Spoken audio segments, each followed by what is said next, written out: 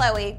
What was thought to be one of Hollywood's most solid marriages has come to an end, and HollywoodLife.com has the details on what went wrong.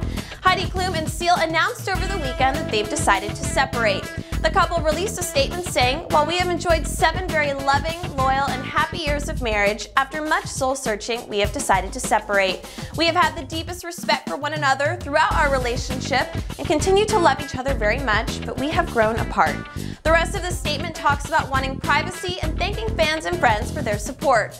Hollywood Life spoke to a source very close to the couple who reveals that it's the distance that drove them apart.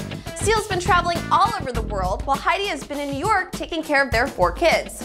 They've been reportedly fighting non-stop, and there are reports that Heidi will officially file for divorce this week.